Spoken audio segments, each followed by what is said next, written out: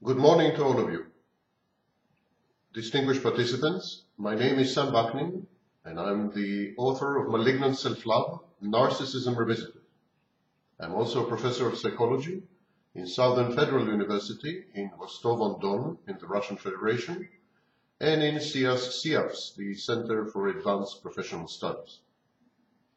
I'm also a professor of finance and the psychology of finance.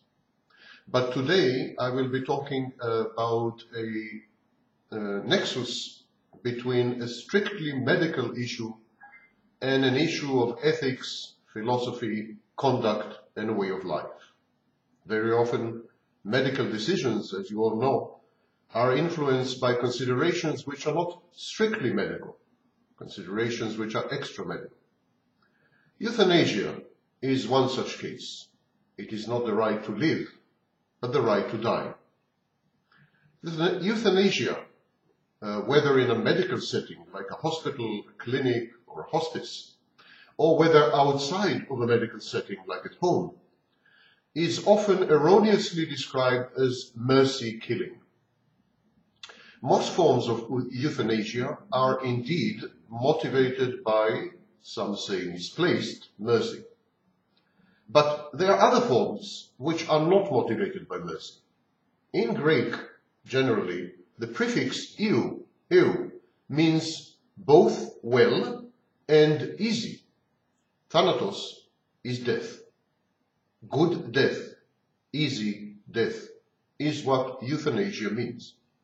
Euthanasia is the intentional premature termination of another person's life, either by direct intervention, which is active euthanasia, or by withholding life-prolonging measures and resources, passive euthanasia.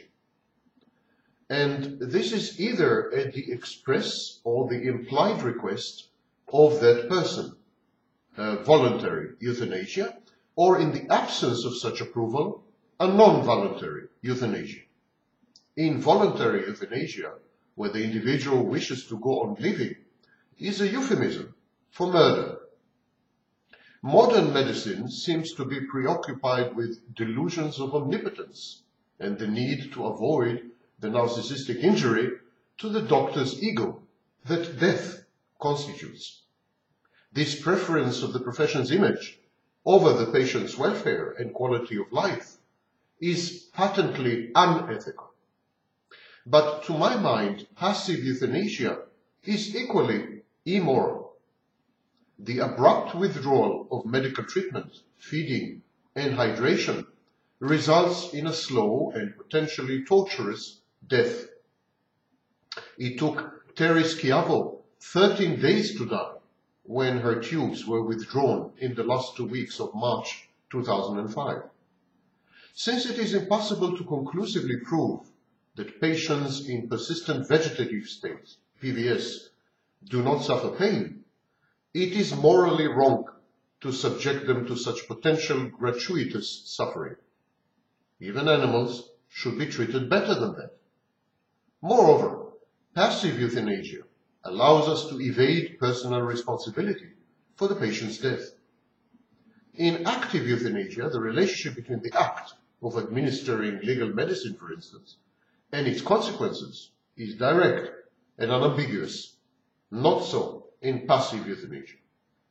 As the philosopher John Finnis notes, to qualify as euthanasia, the termination of life has to be the main and intended aim of the act or omission. Act or omission that lead to the end of life. If the loss of life is incidental, if it is a kind of side effect, the agent is still morally responsible, but to describe his actions and omissions as euthanasia would be very misleading. Voluntariness, accepting the foreseen but unintended consequences of one's actions and omissions, should be distinguished from intention, though.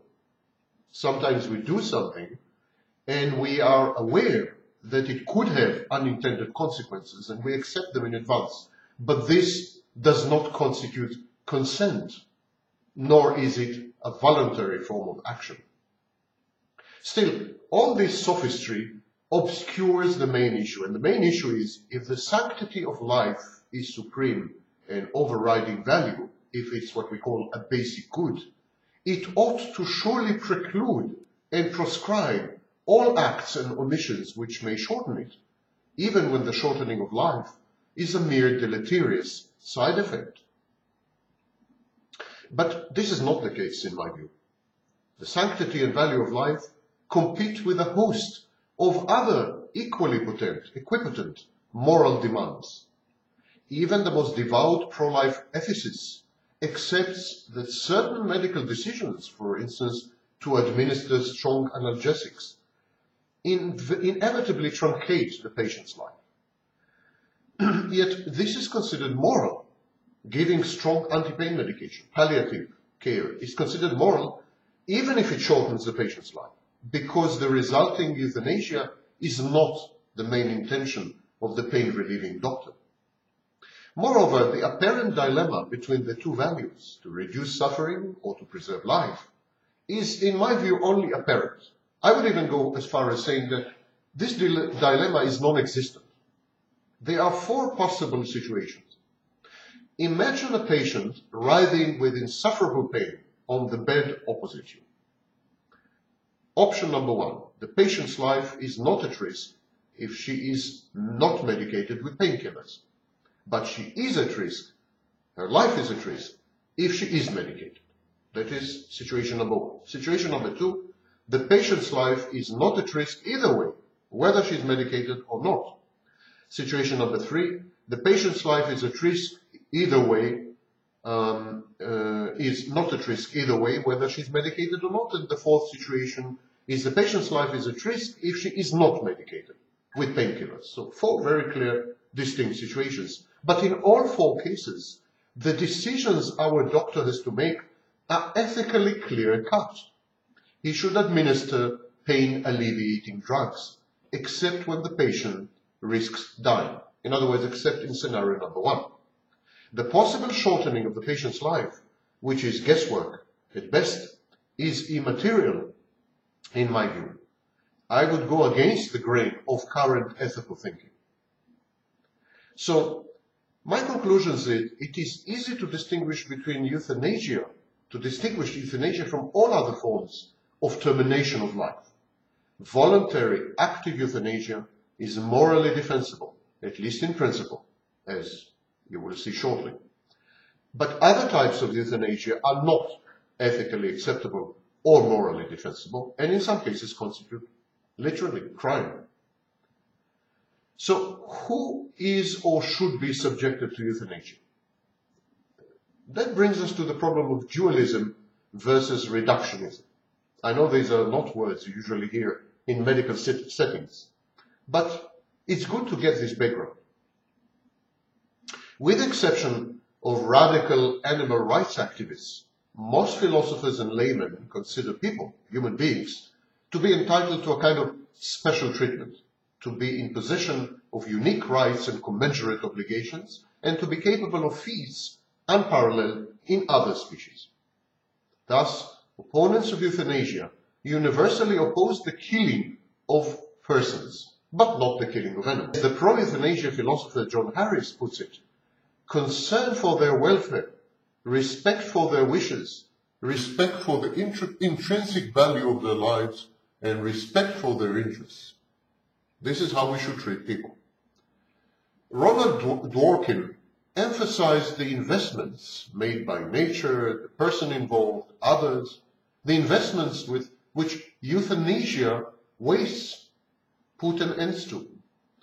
He says that euthanasia is wasteful, but he also draws attention to the person's critical interests, the interests whose satisfaction makes life better to live or even worth living. The manner of one's own death may be such a critical interest in my view.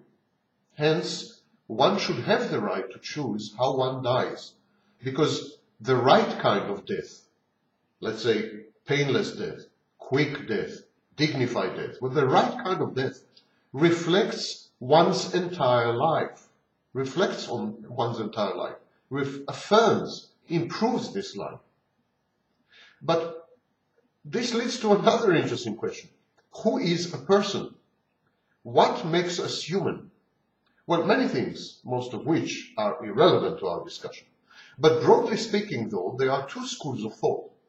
One, that we are rendered human by the very event of our conception. Egg meets sperm, therefore human. Or at the very latest, when we are born. The minute we are born, we are human.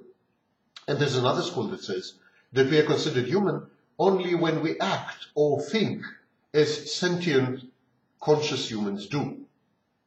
The proponents of the first case, which is the automatic case, claim that merely possessing a human body, or the potential to come to possess such a body, such as in a fertilized egg, is enough to qualify us as a person.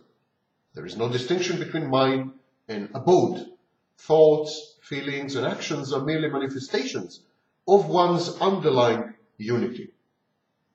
The fact that some of these manifestations have yet to materialize in the case of a fetus or an embryo, the fact that some of these manifestations are mere potentials in the case of a comatose patient, this does not detract from our essential, incontrovertible, and indivisible humanity. We may be immature, we may be damaged, but we are still persons, all the same, and always will be persons.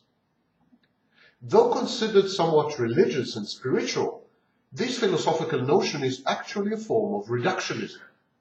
The mind, the soul, the spirit, whatever you want to call it, they're all expressions of one unity grounded in our hardware, in our bodies. Those who argue the second case postulate that it is possible to have a human body which does not host a person. People in persistent vegetative states, in coma, for instance, fetuses, for instance, they are human, but they are non-persons. They are not people. They're just bodies. This is because they do not yet, or are unable to, exercise their faculties, and most importantly, the faculty of free choice. Personhood is complexity, especially behavioral complexity, cognitive complexity, emotional complexity. When the latter ceases, when there's no such complexity, so does the former, personhood. In the absence of complexity, there is no personhood. Personhood is acquired and is an extensive parameter. It's a total. It's a defining state of being. One is either awake or asleep, dead or alive, in a state of personhood or not. The latter approach involves fine distinctions between potential, capacity, and skill. A human body or a fertilized egg have the potential to think. They have the potential to write poetry, to feel pain, to value life. At the right phase of somatic development, this potential most often becomes capacity. And once it is competently exercised, it is a skill. Embryos and comatose people may have the potential to do, they have the potential to think, but in the absence of capacities, in the absence of skills, they are not full-fledged persons. Indeed, in all important respects, they are kind of already dead. Taken to its logical conclusion, this definition of a person, of personhood, also excludes newborn infants, the severely retarded, the hopelessly quadriplegic, and the catatonic. Who is a person becomes a matter of culturally bound and medically informed judgments, which may be influenced by both ignorance and fashion, and also by advances in research. And thus they can be very arbitrary. And if they are arbitrary, they are ipso facto immoral. Imagine a computer infected by a computer virus, infected with a computer virus, which cannot be quarantined, cannot be deleted, or cannot be fixed. The virus disables the host, the computer, and renders it dead. Is it still a computer? If someone were to break into my house and to steal it, can I file an insurance claim and say that my computer had been stolen? This virus-infected computer which does and cannot do anything. If a colleague destroys my computer, can I sue her for damages? And the answer is yes, I can. A computer is a computer for as long as it exists physically. and a cure is bound to be found sometime, even against the most transient virus and against the most persistent vegetative state. And if you wait long enough, every embryo, or most embryos, become persons with capacities and with skills. So I personally am against the second approach. The conclusion is the definition of personhood must rely on an objective, determinate and determinable criteria. The anti-euthanasia camp relies on bodily existence as one such criterion. The pro-euthanasia faction has yet to reciprocate. I didn't hear a good argument yet. What about euthanasia and suicide? Aren't they closely related? Aren't they kind of first cousins? Self-sacrifice, avoidable martyrdom, engaging in life-risking activities, refusal to prolong one's life through medical treatment, euthanasia, overdosing, and self-destruction, that is a result of coercion. These are all forms of closely related self-destructive acts. They're all, in a way, forms of suicide. They all involve a deliberately self-inflicted death. But while suicide is chiefly intended to terminate a life, all the other acts I've mentioned are aimed at perpetuating, strengthening and defending values, causes, or other people. Many, and not only religious people, are appalled by the choice implied in suicide of the choice of death over life. They feel that it demeans life and abnegates its meaning. Life's meaning, the outcome of active selection by the individual, life's meaning is either external, such as in God's plan if you're religious, or it may be internal, the outcome of an arbitrary frame of reference, such as having a career goal. Our life is rendered meaningful only by integrating it into an eternal thing, process, design, or being, something bigger than ourselves. Suicide makes life trivial, frivolous, because the act is not natural, not part of any framework, not part of an undying process, timeless cycle of birth and death. Suicide is timeless. It's a break with eternity. Henry Sidgwick said that only conscious, in other words, intelligent beings, sentient beings, can appreciate values and meanings. So life is significant, but only to conscious, intelligent, though finite beings. It is meaningful because it is a part of some eternal goal, some plan, some process, some thing, some design, some being. As I said, something bigger than us. Suicide flies in the face of Sidgwick's dictum. It is a statement by an intelligent and conscious being about the meaninglessness of life. If suicide is a statement, then society in this case is against the freedom of expression. In the case of suicide, free speech dissonantly clashes and conflicts with the sanctity of a meaningful life. To rid itself of the anxiety brought on by this conflict, society casts suicide as a depraved, or even in some cases, some jurisdictions, a criminal act, and its perpetrators are much castigated and chastised. Suicide violates not only the social contract, but many will add covenants with God or with nature itself.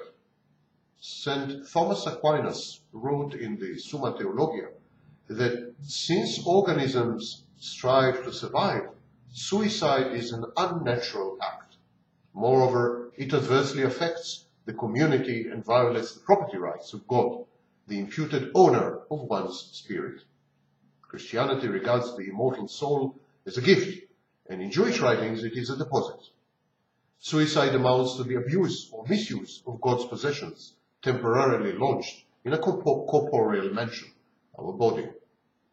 This paternalism was propagated centuries later by Sir William Blackstone, the codifier of British law.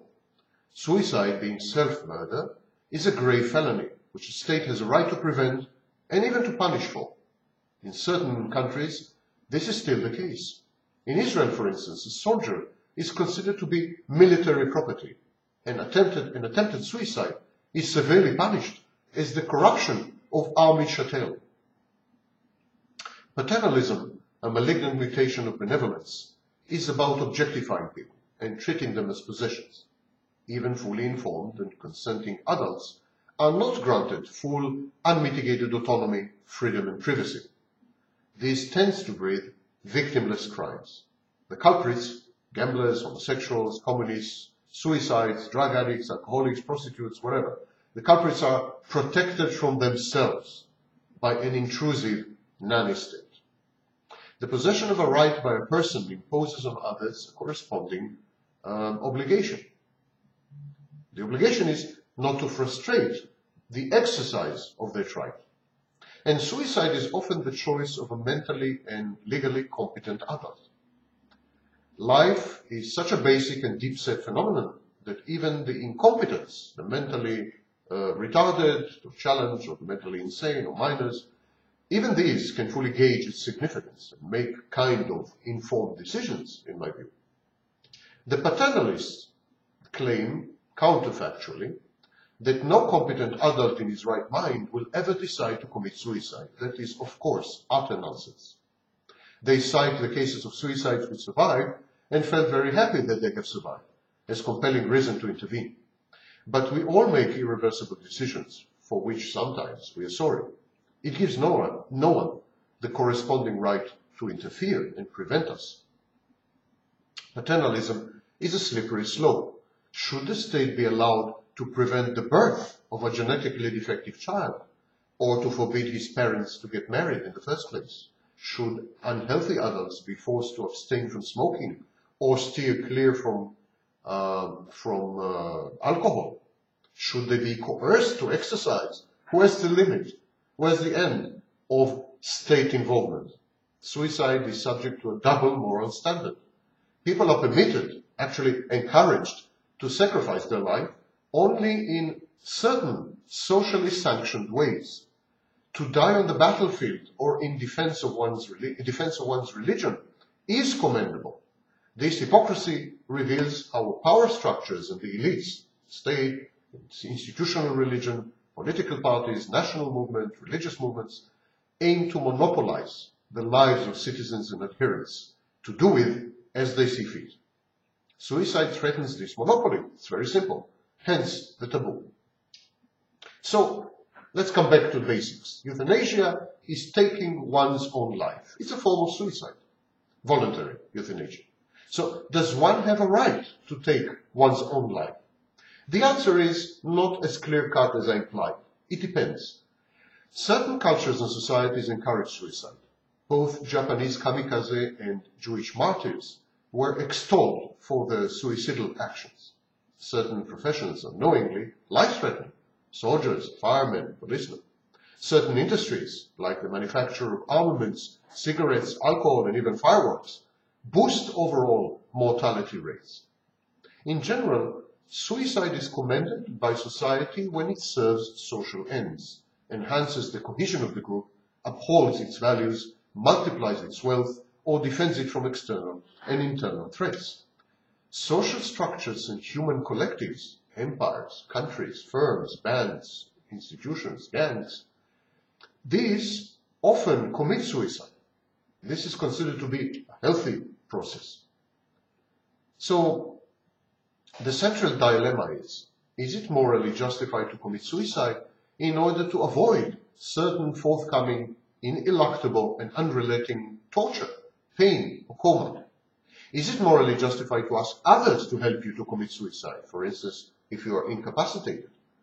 Imagine a society that venerates life with dignity, but life with dignity, by making euthanasia mandatory. So imagine a society where life is only life worth living if it includes dignity.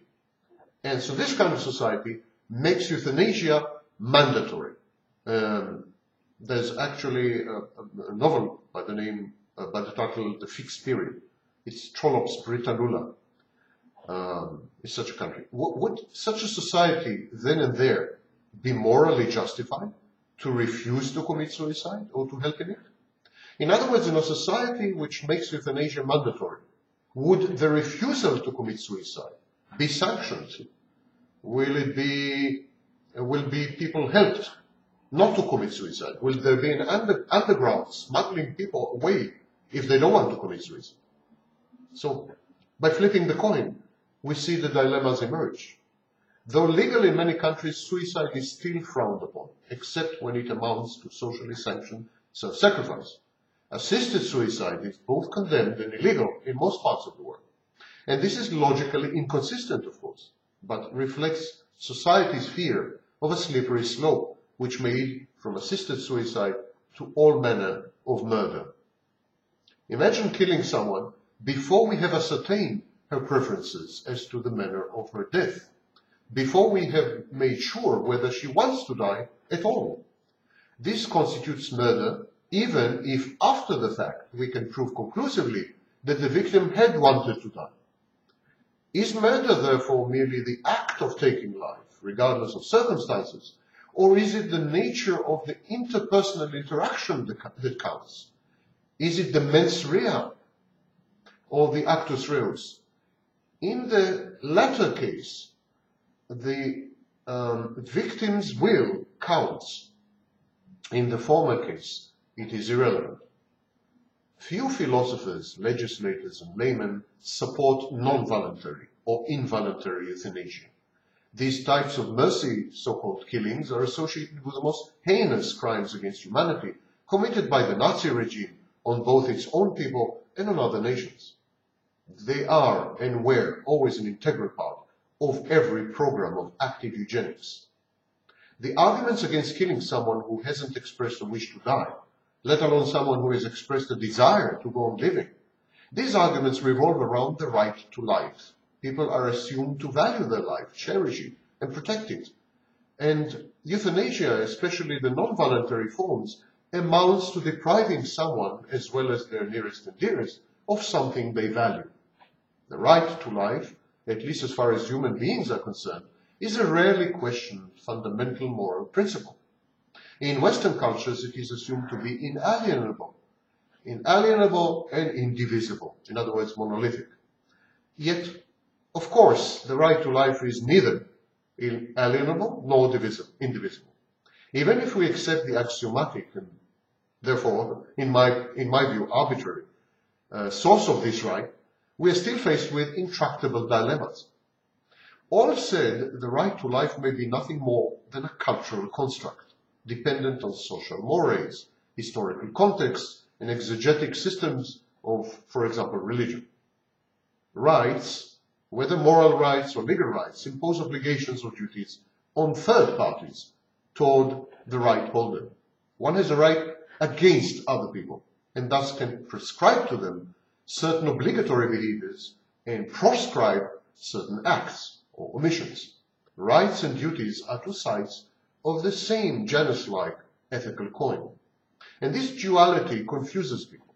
They often erroneously identify rights with their attendant duties and obligations, with the morally decent, or even with the morally permissible. One's rights inform other people how they must behave towards one, not how they should or ought to act morally. Moral behavior is not dependent on the existence of a right. Obligations to behave are dependent on the existence of a right. Obligations do not always coexist with morality. They are definitely not coextant. To complicate matters further, many apparently simple and straightforward rights are amalgams of more basic moral or legal principles. To treat such rights as monolithic unities is to mistreat and misunderstand them. Consider the right to life. It is a compendium of no less than 8 distinct rights. The right to be brought to life, the right to be born, the right to have one's life maintained, the right not to be killed, the right to have one's life saved, the right to save one's life, wrongly reduced to the right to self-defense, the right to terminate one's life, and the right to have one's life terminated. None of these rights is self-evident. None of them is unambiguous. And in my view, none of them is universal, immutable, or automatically applicable. It is safe to say, therefore, that these rights are not primary as hitherto believed, but derivative. Of the 8 strands I've mentioned comprising the right to life, I am concerned here with only 3. The first one is the right to have one's life maintained.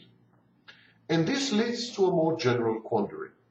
To what extent can one use other people's bodies, their property, their time, their resources, deprive them of pleasure, comfort, material possessions, income, or any other thing? To what extent you can use other people in order to maintain your own life? Even if it were possible in reality, it is indefensible to maintain that I have a right to sustain, improve, or prolong my life at another's expense. I cannot demand, though I can morally expect, even a trivial and minimal sacrifice from another person in order to prolong my life. I have no right to do so. Of course, the existence of an implicit, let alone explicit, contract between myself and another person would change the picture somewhat. The right to demand sacrifices commensurate with the provisions of that contract would then crystallize and create corresponding duties and obligations. For example, no embryo has a right to sustain its life, maintain or prolong it at the mother's expense. This is true, regardless of how insignificant the sacrifice required of her is. Yet, by knowingly and intentionally conceiving the embryo, the mother can be said to have signed a contract with the embryo. This contract causes the right of the embryo to demand such sacrifices from his mother to crystallize. It also creates corresponding duties and obligations of the mother towards her embryo.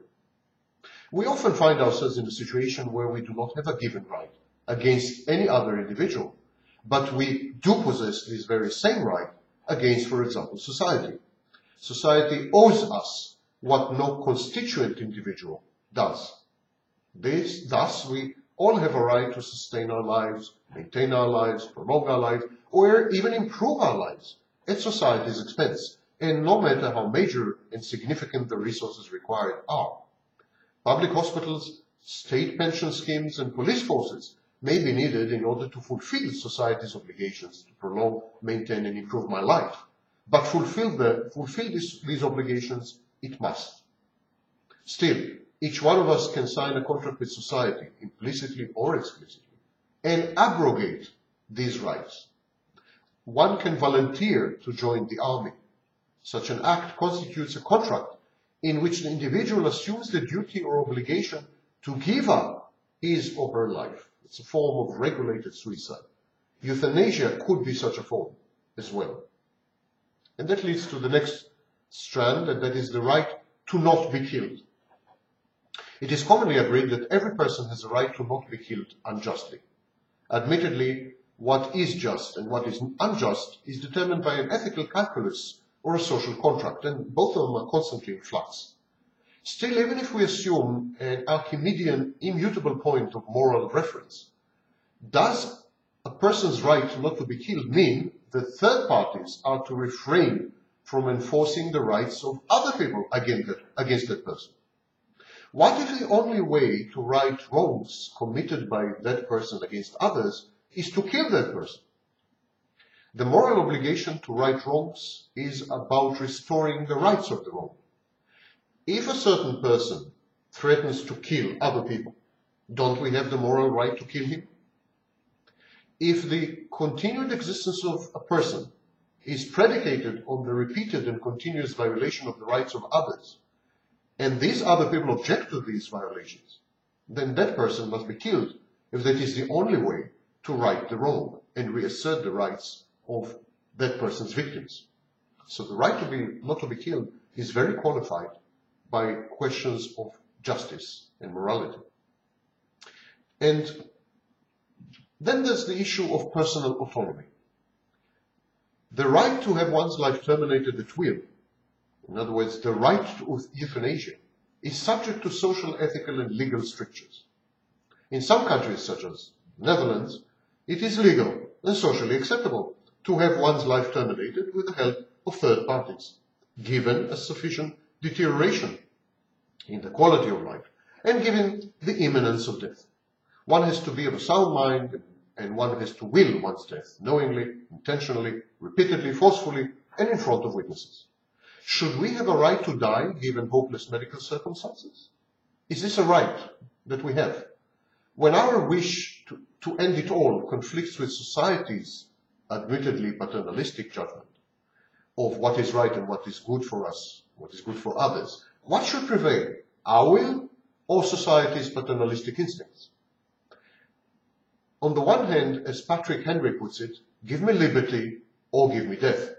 A life without personal autonomy and without the freedom to make unpopular and nonconformist decisions, such as the decision to die, this kind of life is arguably not worth living at all.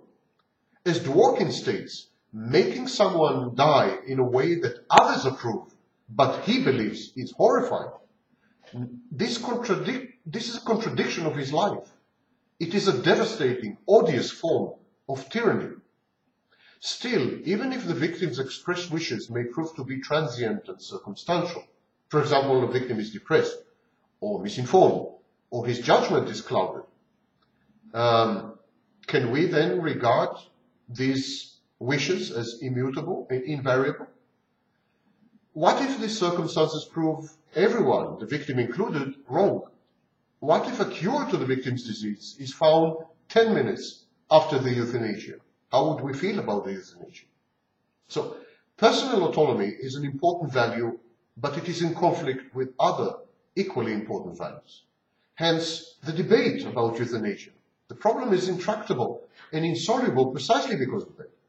No moral calculus, itself based implicitly and explicitly on a hierarchy of values. So no moral calculus can tell us which value overrides another and what are the true basic goods. It is commonly accepted that where two equally equipotent values clash, society steps in as an arbiter. The right to material welfare, for example, food, shelter, basic possessions. This right often conflicts with the right to own private property and benefit from it.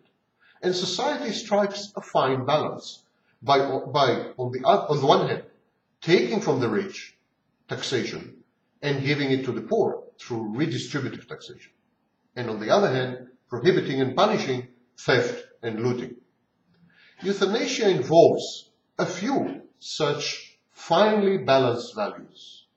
Fine-tuning is needed. The sanctity of life versus personal autonomy. The welfare of the many versus the welfare of the individual. The relief of pain versus the prolongation and preservation of life. So why can't society step in as an arbiter in these cases as well?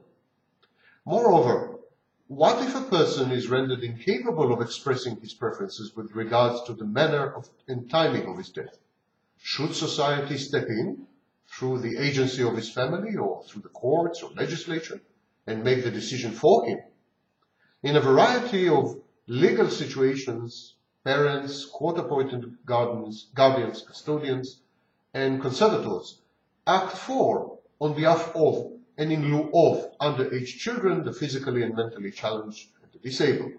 Why not here? We must distinguish between four situations. Scenario number one, the patient foresaw the circumstances and provided an advanced directive, a living will, asking explicitly for his life to be terminated when certain conditions are met. Scenario number two, the patient did not provide an advanced directive, but expressed his preference clearly before he was incapacitated. The risk here is that self-interested family members may simply lie. The third scenario is that the patient did not provide an advance directive and did not express his preference aloud, but the decision to terminate his life is commensurate with both his character and with other decisions he had made throughout his life. And the fourth scenario is there is no indication, however indirect, that the patient wishes or would have wished to die had he been capable of expression. But the patient is no longer a person and therefore has no interest to respect, observe, and protect. Moreover, the patient is a burden to himself, to his nearest and dearest, and to society at large. Euthanasia is a right, just, and most efficient thing to do, to pull the plug. Society can, and often does, legalize euthanasia, in the first case, subject to rigorous fact-checking. Similarly in the second and third cases. To prevent economically motivated murder, disguised as euthanasia, non-voluntary and involuntary euthanasia, as said in the fourth case above, should be banned outright. There's a slippery slope here. There's an issue in the calculus of rights and the hierarchy of rights. The right to life supersedes, in Western moral and legal systems, supersedes all other rights. It overrules the right to one's body, to comfort, to the avoidance of pain, to the ownership of property. Given such a lack of equivocation, the amount of dilemmas and controversies surrounding the right to life is therefore pretty surprising. When there is a clash between equally potent rights, for instance, the conflicting rights to life of two people, we can decide among them randomly by flipping a coin. Alternatively, we can add and subtract rights in a somewhat macabre arithmetic. Thus, if the continued life of an embryo or a fetus threatens the mother's life, that is, assuming controversially that both of them have an equal right to life, we can then decide to kill the fetus. By adding the mother's right to life to her right to her own body, we outweigh the fetus's right to life. So there's a difference between killing and letting die. Counterintuitively, there is a moral gulf between killing, taking a life, and letting die, not saving a life. The right not to be killed is undisputed. There is no right to have one, but there is no right to have one's life saved. You have a right not to be killed, but you don't have a right to be saved. Where there is a right, and only where there is a right, there is an obligation. Where there is no right, there's no obligation. Thus, while there is an obligation to not kill, there is no obligation to save a life. Anti-euthanasia ethicists fear that allowing one kind of euthanasia, even under the strictest, most explicit conditions, will open the floodgates. The value of life will be depreciated and made subordinate to considerations of economic efficacy or personal convenience. Murders disguised as act of euthanasia will proliferate, and none of us will be safe once we reach old age or become disabled. But years of legally sanctioned euthanasia in Netherlands, Switzerland, parts of Australia, in a state or two in the United States, years of such practice and experience show that this is not the case. Living wills have been accepted and complied with throughout the Western world for well over 2 decades. And this cumulative experience tends to fly in the face of such fears. Doctors did not regard these shifts in public opinion and legislative climate as a blanket license to kill all their patients. Family members proved to be far less bloodthirsty and avaricious than feared. My conclusion is that as long as non-voluntary and involuntary types of euthanasia are treated as felonies, it seems safe to allow patients to exercise their personal autonomy and grant them the right to die.